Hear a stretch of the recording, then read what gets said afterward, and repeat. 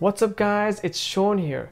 Now, if you've been wanting to learn how to use Google's latest deep learning library TensorFlow 2.0, but you weren't too big on Python, well, they actually have a JavaScript version as well called TensorFlow.JS. So in this video, I'm going to show you the basic essentials of TensorFlow in Node.js so you can start creating and training your own neural networks in just a few lines of JavaScript code.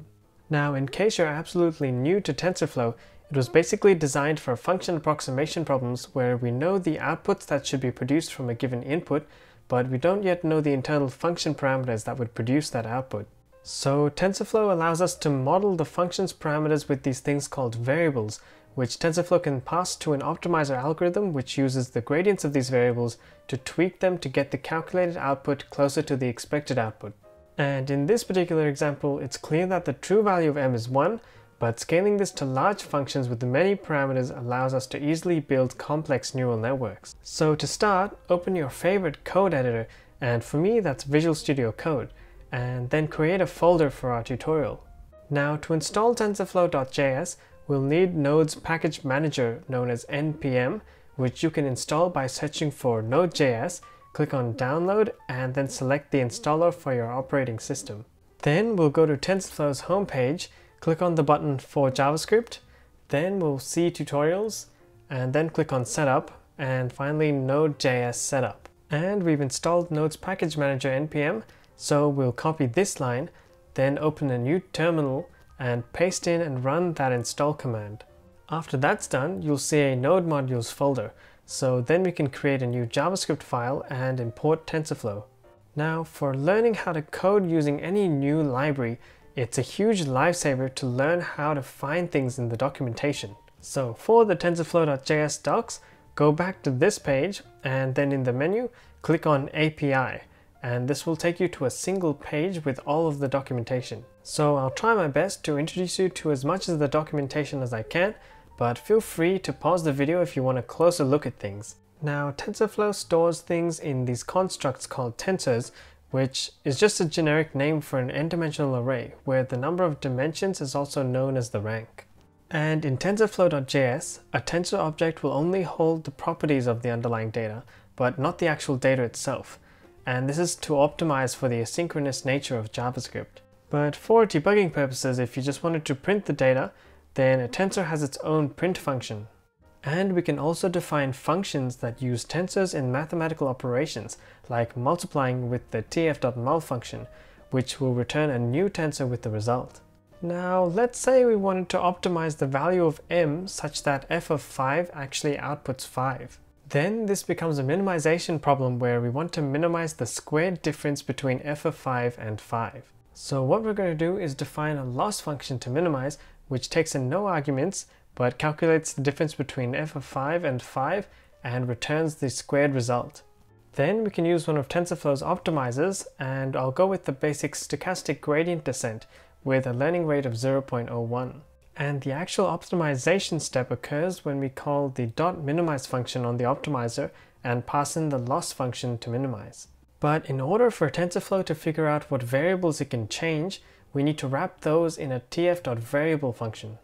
Now I'll show you another way to get a tensor's actual values for printing, and that is to call the .data function, but that is an asynchronous function that returns a JavaScript promise, so if we want to wait for the data, we need to use the datasync version instead. And we see that the value of m has decreased a bit, and the value of f of 5 is closer to 5 than before. So then if we run this a few times, we see that the value of m is gradually optimized towards the true value that makes f of 5 to equal 5. Okay, so now that you've seen the basics of TensorFlow.js, let's see how we can apply that to create a neural network to classify images of handwritten digits from the MNIST dataset. Now, unlike the Python API, TensorFlow.js doesn't include the Keras module or any of its datasets. But that doesn't stop us from trying to search for it ourselves. So let's try typing in Node.js MNIST. And the first hit is a GitHub link to what looks like an API containing the dataset. Now we'll need to do a bit of digging around at first, but looking at the names of these files, main.js is usually a good place to start. So scrolling down, we see a few imports of data and a model, and then a function run, and this looks useful for loading our dataset. So let's clone this repository by going to the root and copying the clone path, and assuming you've got git, run git clone with that path. But if you don't, you could just download the zip and unzip it to that project folder. Then we will import the data module at the relative path from the downloaded tf.js examples folder. And now we can copy this and run it to see what it gives us, which is a tensor with 60,000 28 by 28 by 1 images and 60,000 one-hot encoded labels. But in this tutorial, I actually want to show you how to reshape raw data. So we'll go back to just printing this data object after we call load data on it. And it looks like it gives us some size information and a massive array called dataset. So if we actually go to this data.js file and check out the load data function, it tells us that it has the training images and labels followed by the test images and labels. So let's extract those 4 arrays from the dataset property on the data object and then turn them into tensors that we can print to see their properties. So it looks like our raw images are just flattened rows of 784 pixels, but if we're going to use convolutional layers, we need to reshape this to a 28 by 28 by 1. So we can do that by calling the .reshape function and passing in the new shape. And here the -1 means that we'll let TensorFlow figure out that value. And for our labels, we need to one-hot encode them to be a 0 vector of length 10 with a 1 in the corresponding class index. So we can use the one-hot function specifying a depth of 10.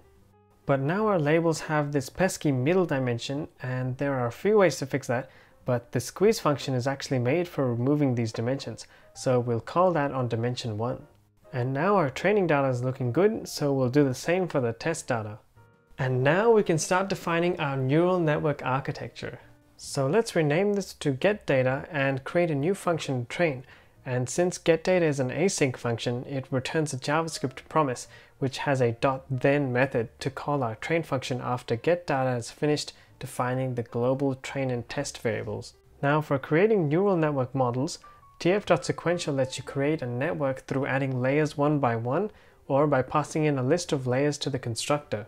So let's use this and pass in an object with a layers property for the list of layers our network is going to have. So to start off our list, let's go down to layers and check out the 2D convolutional layer.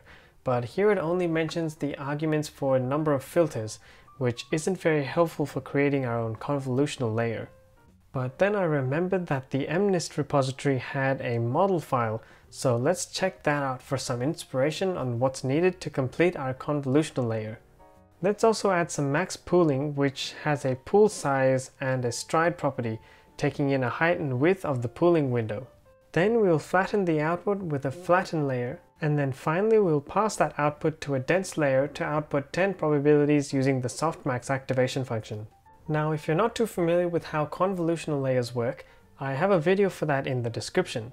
And so with our network architecture defined, we can then compile the model by passing in an object that specifies the optimizer, the loss function, and also the metrics, which is typically just accuracy. Now for the optimizer, we can just select any one of these, but the atom optimizer is a good one to use in general cases. And for our loss function, we can use the log loss since we're comparing probabilities to one-hot labels. And then the actual training of our model happens in model.fit on the x and y training data, but we can also give it an object for some extra arguments like number of epochs and the batch size. But since this returns a promise, we need to await it. I'll also show you how to save the weights of the model, so we'll go to tutorials and guides, then click on guides, and then on save and load models. Now there's different protocols for saving the model depending on whether the JavaScript is running in the browser or in Node.js. And since we're using Node.js, we'll want to click on this link. So we'll use this to await the call to model.save, where the path must start with file:/ and then a local folder name to save the model in. And finally we're ready to train this, so we'll just run that, and after it's done we should see a model folder appear over here with our model.json, which shows the network's architecture, and also the saved weights.bin. Okay, so we've trained the model, but to really see how well it generalizes to unseen data, we need to evaluate it on the test dataset. So let's create another function for evaluation, which we will call instead of train for now. Now to load a model, if we just scroll down a bit, we can find the Node.js protocol for loading a model. but this needs to point to the model.json file in our saved folder. This will create the same model architecture from this line, but with the saved weights loaded in. And going back to the docs, there is actually a summary function which will print out the architecture to help us verify it's the same model. Then we'll just compile it as before and then call the evaluate function with the test images and labels, and this will return an array with a final value for the loss and the accuracy. Now for printing these values out, since we're in an async function, we can actually await the asynchronous data function to get the values in the same way that the datasync function did. And that's it for the code. So let's go full screen, crank up the epochs, and see the entire training process in action.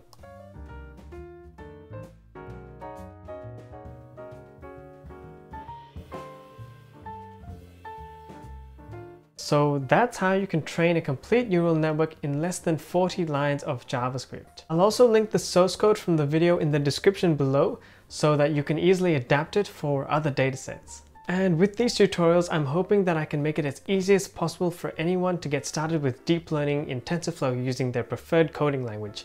So if you did find it helpful, it would be amazing if you could share it with anyone you think could benefit from it. But anyways, thank you so much for watching, and until next time, keep learning like a machine. Bye!